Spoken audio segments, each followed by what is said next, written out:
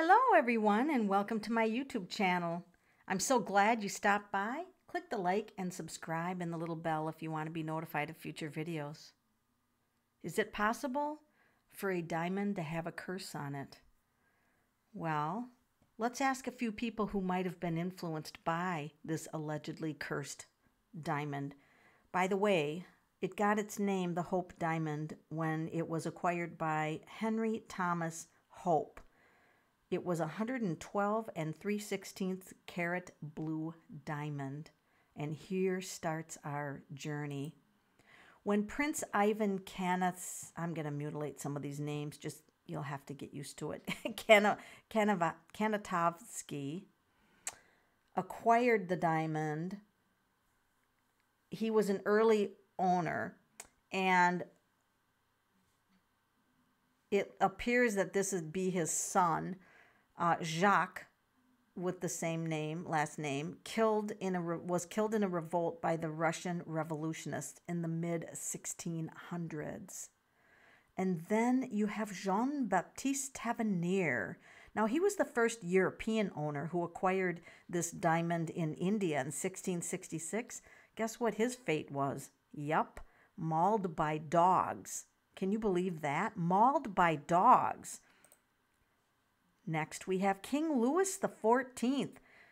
He died of gangrene, and all of his legitimate children died in childhood, if that isn't strange.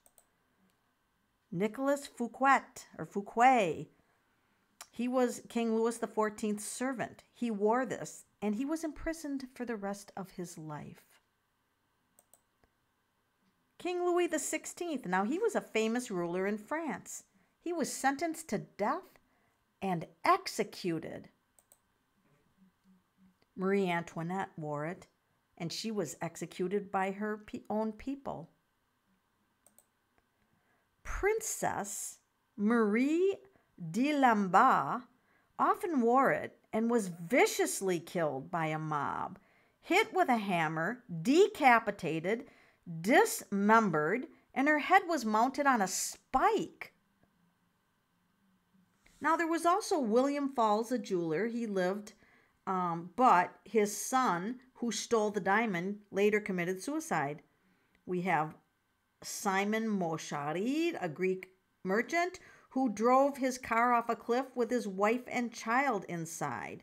We have Sultan Abdul Hamid II in the 1900s, whose entire life was plagued with misfortune. We have Edward Beale McLean, the Washington Post, acquired it in 1911. It actually came with a fatality clause attached to it, if you can believe that. That's how famous it had become by then. Meet Evelyn Walsh McLean. She was the last owner, and she quickly realized, although she was in denial of a curse, she didn't believe in curses. However, the family newspaper business went bankrupt, her daughter died, and later her grandson died.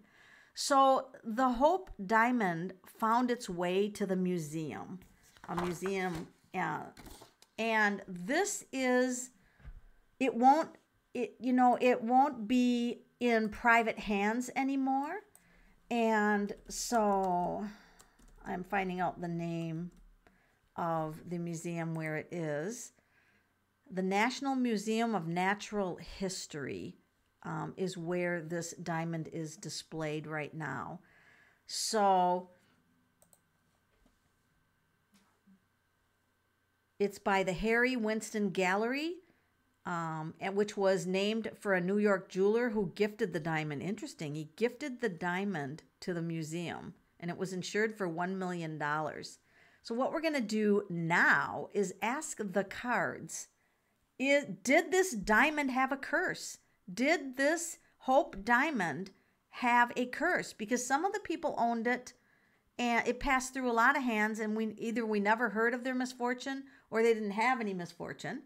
So we're going to ask the first question, and I'm going to use several decks in order to determine this. This is Haunted House Tarot. Oh, with a couple other cards in here from another deck. Periodically, when you pull with a lot of decks, that can happen. So we'll just pull those out and pretend that they weren't in there. Okay, so at some point, did the Hope Diamond have a curse put on it? Here we go. We've got the Four of Cups. Oh my. Oh, this is interesting card. There's actually a skeleton hand coming out behind the chair with a woman and some wine glasses in front of her. So that's interesting that a skeleton hand is coming from behind the chair. So let's go ahead and pull one more card out of this deck, and then I'll grab another deck. Wow, we have two women here. This is the Seven of Pentacles. She looks worried. All right, so that in itself, the Pentacles could indicate a curse, but we're going to ask a normal deck just so we have a better perspective. So this is the Robin Wood deck. Did the Hope Diamond have a curse put on it? Wow, there's a lot of confusion around it. There is a lot of confusion around that because it caused a lot of misfortune. So here's a man who is a king, all right? So what did the king do? So maybe it's going to tell us a story. There once was a confused king. Probably had to be Louis, right? One of the Louis.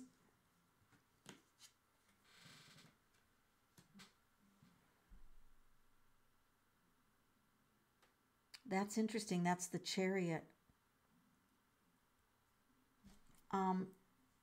This is around their necks.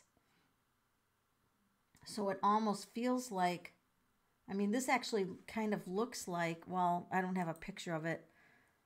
Let's see, Marie, the last one, Evelyn, had it around her neck. So a lot of women, the women wore it around their neck. And I'm focused on the dark energies and the positive energies. I'm feeling that it had some dark energies in it. You know, items can pick up dark energy. It's very possible that it picked up dark energy.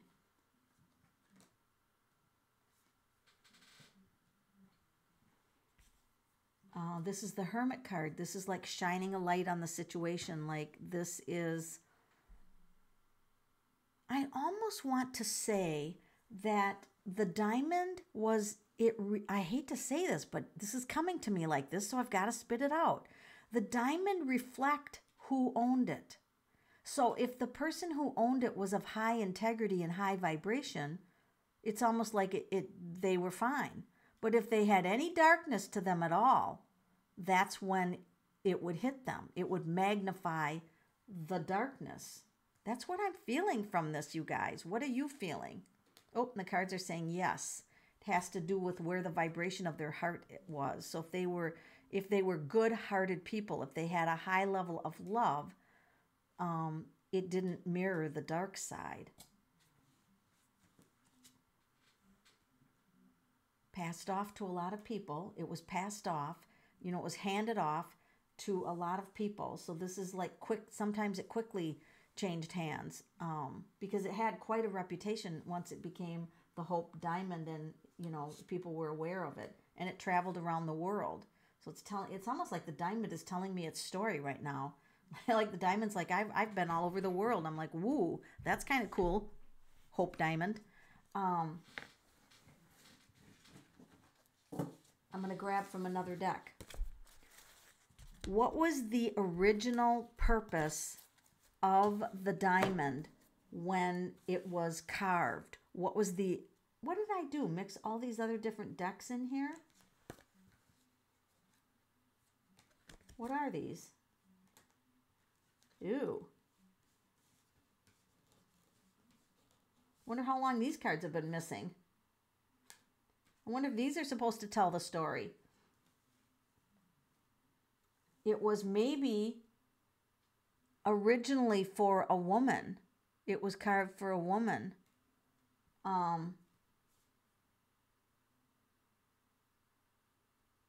And I feel like something happened to her.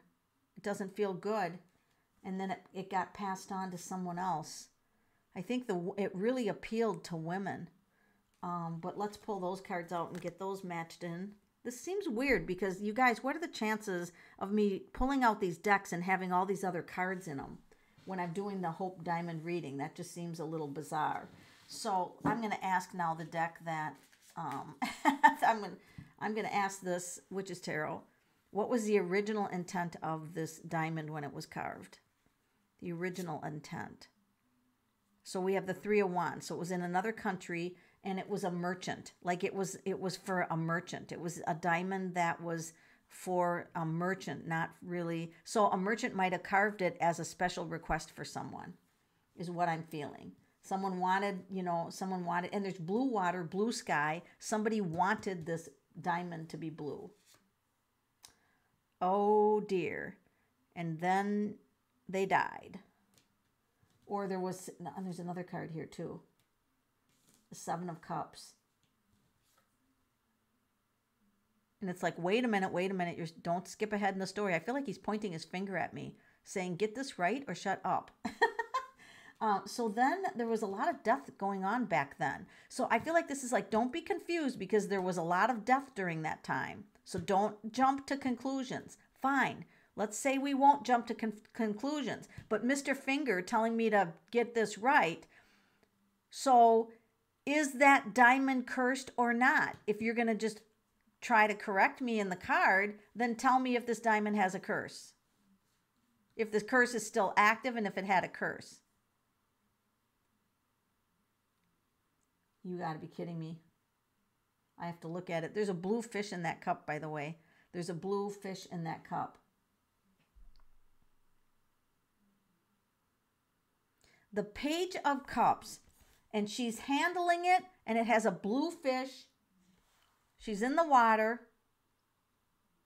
So this, again, goes to whoever is handling it.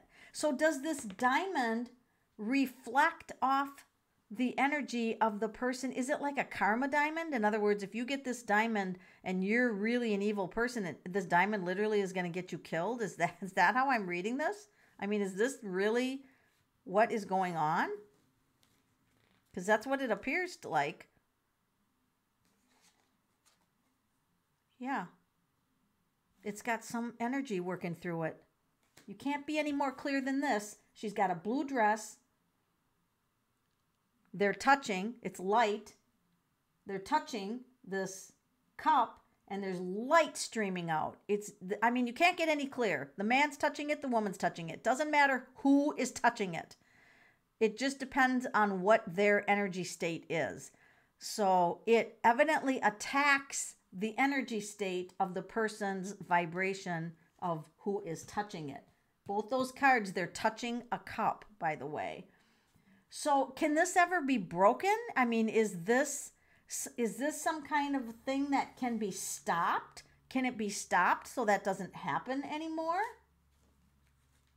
Or maybe it's run its course? A king put it in place. So a king wearing, I'm not kidding you again, a king wearing a blue dress, well, robe, whatever you want to call that. I don't want to offend any kings. Whatever they wore for their outfits, but it was blue, and he's holding the cup. We've definitely got cups being significant. This guy's like, wait a minute, we've got cups. Everybody's holding cups. This diamond is a container, and it holds energy. It's holding something. It's holding something in it. What's it holding? What's it hold? All right, the diamond is a container. I get that. What's it holding? What is it holding? I'm sitting at the edge of my seat right now because I can't stand it. Justice. That's karma. Wow. It's like a karma diamond. Except you get immediate karma. I mean, if you don't have good karma, boom, you're taken out. That is very interesting. I am really, I guess I didn't quite expect this. Okay, so So now the diamond is in a museum. So what's going on with the diamond now that it's in a museum? What's going on with it now? I feel like it's right here, right here. What's going on with it now? Whoa, it's still ready. It's still ready. It's prepared. It's prepared to act if somebody touches it. Don't touch the diamond. Don't touch the diamond. No wonder it's in a museum. It's triggered by the touch. So, is there a way to program the diamond not to do that? Can the diamond be programmed to get rid of that? Every time I ask this question, the cards repeat. First we get the king, and now we get the knight, and the knight is holding it. It's almost like we'd have to call upon a knight, which would probably be from the spirit, a knight from the spirit who's familiar with the diamond, or that king back there who's familiar. It's almost like we have to call on somebody who was back in the beginning, maybe even the person who carved it, maybe even the person who carved it put this in there, and ask them to remove it. It's almost like we'd have to do that. Yeah, in the spirit world. Okay, I gotcha. They wanted to confirm that I was doing it right. This knight is not a physical earth person. It's somebody in the spirit who's connected, directly connected to the diamond and is aware of what that diamond does. Okay. Well, holy smack. This was interesting. So now you're all like, Melanie, Melanie, Melanie, call on that person. Call on that person. All right. Why not? This is your channel and we'll do what you want. This is my steampunk for talking to deceased people. I would like to call on the knight or the king who was fully aware that this diamond has a consequence for people based on who touches it and their energy. I'd like to call on that person. Are they willing to come forward and talk about this? Are you willing to come forward and are you willing to talk about it? Okay, so they're off the planet, so nobody has showed up yet because that's the moon card.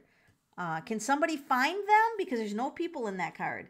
Can somebody please locate them so that I can ask them about removing this? And by the way, the majority of the color in here is blue, just so you know. Different deck. Now the blue is really coming in. Not to be afraid. We don't need to be afraid of it because we're not touching it. Eight of Swords. The person doesn't want to deal with it. They don't want to be called upon. So they're ignoring us or they're blocking my request out. Why? Why would they block my request out from this diamond? Why would they do that? Seven of Swords. Oh, they're not of high integrity. See, I have a rule. I only talk to people in spirit world who are love and light. If they're not love and light, I won't talk to them. This person is not of love and light. So it's not they're blocking me. I'm blocking them because they're not a good person. Seven of Swords, they're not a good person. Now what do I do?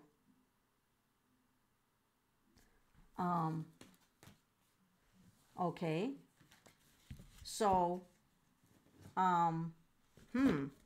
is there anybody in the spirit world that's capable of breaking this that isn't evil? Is there anybody in the spirit world that can break this that's not evil?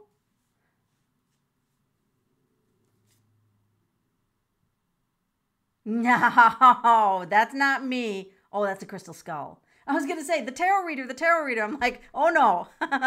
No. I'm just a tarot reader. I don't know about that. But that's a crystal skull. And I know exactly which crystal skull it is. So if you guys want me to do it, I guess you probably do. Well, then there's going to be quiet for a minute while I go and get my crystal skull. One moment.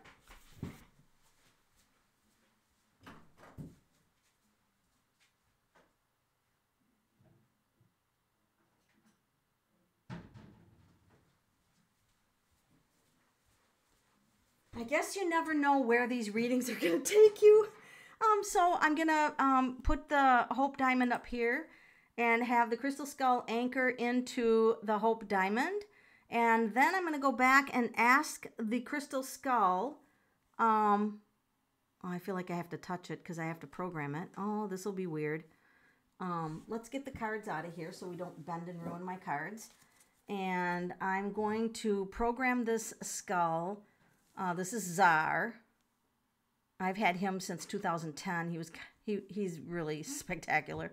So I'm going to put my hand on it and say, Tsar, break any negative energy or curses or anything negative concerning the Hope Diamond. I would like you to break that, dissipate it, send it to another galaxy that it can never be returned, or it can never harm anybody on any dimension, on any timeline. Now, whenever I do that, I'll pull a card to see if that was successful. Was that successful? Programming Tsar to take out the negative energy of the Hope Diamond. Holy crap. Oh my gosh. Wow. Hand coming in from the Spirit, and that is the Judgment card. So hand coming in from Spirit. So someone else also actually assisted with this. Thank you. Because I know that they would have been from Love of Light. Oh my God. 5 of Cups, the blood spilling. So was this broke then? That's like a ritual, like a blood, like they, oh my God, and there's a pentacle on their back. It's like a ritual. God.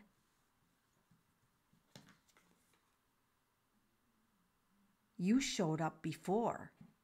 I recognize you. You were in the deck. You green woman who looks not the best. And is that a rune? I think that's a rune carved on. Oh God, now I got to figure out what rune that is. What rune is that with an X on the top and a diamond on the bottom? Oh, I have to find out. I've got to find out what rune that is with an X on the. Oh, the X is on the bottom. It's upside down. And it's prosperity, Othelia, prosperity rune. It's a diamond and an X. You've got to be kidding me. So she did it for prosperity. Greed with envy. Green. Greed. Green. Green is money. Greed. So she was after greedy people? Is that what you went after? I don't know. Anyway, stop interfering and getting me off on another track. I just want to know if this worked. Now it's taking me off on another thing. All right, I feel like this is the card that tells me. This is the 4 of Pentacles. So I feel like this worked. And I'm going to ask, just to be safe, I'm going to go to my go-to deck, which is either Universal Weight or Robin Wood. I'm going to actually use Universal Weight. Is that diamond safe now? Is the Hope Diamond safe right now? Is it safe for people to handle regardless of their energy? Yeah. This is a good card. This is all yellow in the card. There's nothing evil in this card. 3 of Wands. Everything's yellow, and yellow is happiness. So I feel really good about this. Well, this is weird. I didn't expect to take any action on the Hope Diamond during the... Justice has been served. Justice has been served. Huh. Isn't that an interesting card to end on? Justice shall be served. You know, this is what I love about tarot cards and different forms of divination. I love the fact that you never know where these readings are going to go. I never know what tools I had no idea that one tarot card had a rune picture in it. And so I had to quickly Google the rune, and, you can look it up. And it's so amazing. It's so incredible where this reading went. So I want to thank my community, because you guys put out there for a suggestion for me to do the Hope Diamond. It was not on my list. It was not on my radar. And this Hope Diamond has had a very interesting life or existence or whatever story to it. It's been very fascinating for me to do this reading. So thank you for joining me, and I'll see you on the next video.